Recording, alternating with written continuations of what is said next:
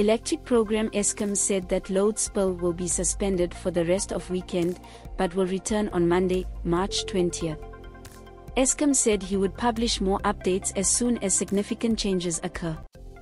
Full program below Sunday, March 19th suspended until 00H00 Monday, March 20th stage 105H00 to 16.00 Tuesday, March 21st suspended 05H00 to 16.00 Wednesday, March 22nd for the last 24 hours, a production unit in the DUVA power plant has been taken offline for repair.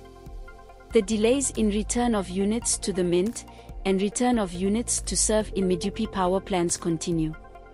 South Africa has almost permanent load loss since September 2022. Since October 2022, the country has undergone 140 days in a row, including every day of 2023. Programs read South Africa returns to China, Germany and Vietnam to help end load loss.